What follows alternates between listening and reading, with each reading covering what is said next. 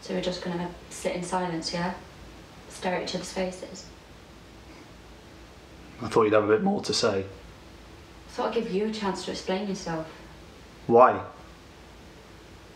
You already know what happened. Yeah, but I want to hear your side. There's no side.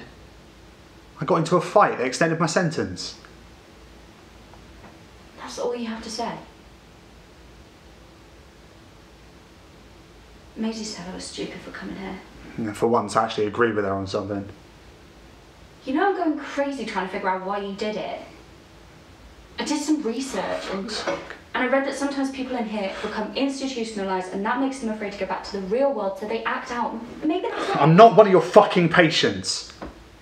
I didn't say that. I'm just trying to understand. Understand what? Do you want me to explain how many times I hit him? That I enjoy watching him bleed out? What do you want exactly? Stop it. You're not looking for the truth. You were meant to be getting out in 2 weeks and now they're saying it's going to be more like... I'm fucking aware.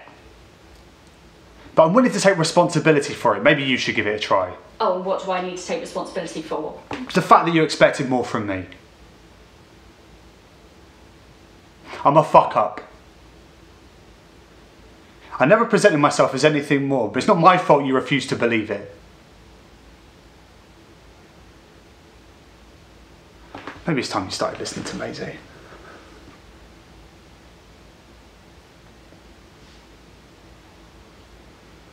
I need to go pick up Lily.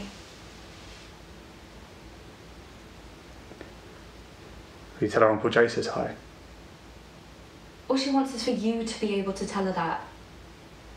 I need to go, I'm sorry. No, wait, hang on. Sorry.